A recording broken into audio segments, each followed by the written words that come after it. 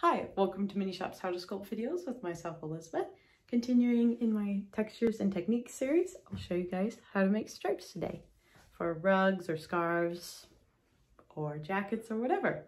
Also, I love seeing what you guys have made, so if you share with me, I'll share it at the end of a video later on if you want. Let's get to it. You'll need a work mat to protect your tabletop. I'm using just a plain old piece of paper. You'll need clay, a color for the stripes, and a color that you put the stripes on. A potter's needle would be helpful, or a toothpick, or an x-acto knife. You can also use a butter knife. Don't use it for food after you've used it for clay. You need some sort of rolling object. You can use anything that kind of is smoothly cylinder.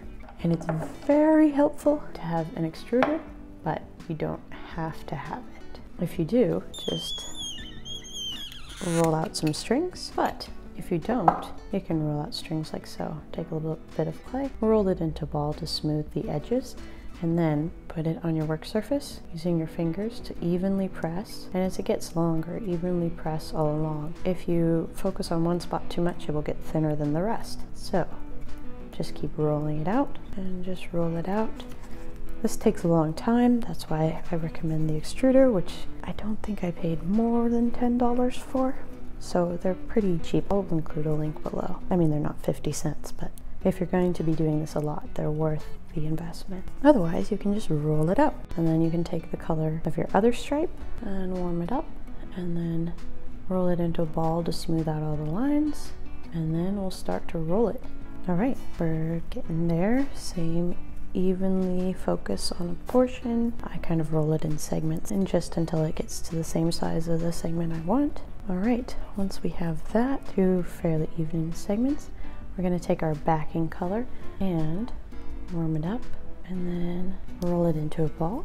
You can do this between your palms or your fingers or on your work surface. Then we're going to squish it like so between our fingers, set it on your work surface, and then take whatever object you're rolling with and evenly apply pressure like so. Take it up every once in a while, smooth it out, and then put it back down and roll it again. It may be that it just sticks to your rolling pin, but just pull it off and keep rolling until you get it to a pretty thin piece, depending on how big you want it to be. If you're making, say, a little coat, then kind of size it up around your person and see how much clay you need, or a skirt, or if you're just making it for a little wall mounting. Now, if you are making it for a skirt or a shirt or something like that, just cut the edges so they're even.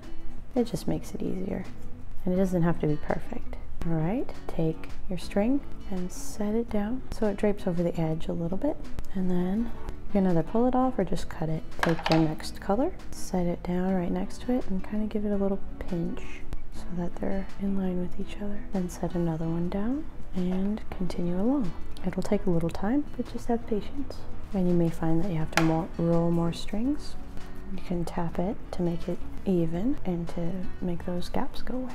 Alright, I'm running near the end of my stripes, so I will trim it. This is just to give you the concept, which you can apply to anything you would like, which I would love to see what you make also.